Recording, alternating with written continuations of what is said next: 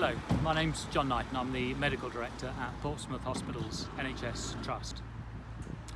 I know this coming weekend, with the easing of some of the lockdown restrictions, many people are looking forward to seeing family, friends and loved ones a little more than they have been able to for some time. And of course that's important. But there's another really important message I'd just like to get across, which is that this virus hasn't gone away and it hasn't been defeated. It still exists in the community, and the reduction in pressure that we have seen and the reduction in the numbers of people getting seriously ill are because of the lockdown restrictions that have been in place.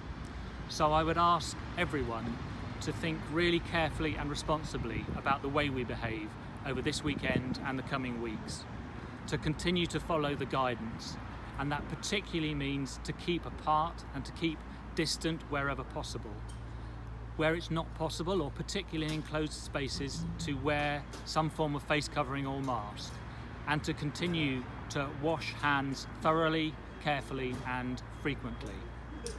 These things put together are what has reduced the risk of infection and the rate of infection currently.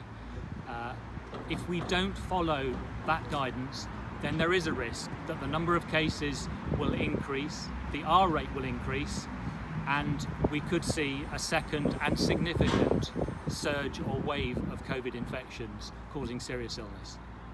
So I hope you enjoy this weekend, but please do so responsibly. Thank you.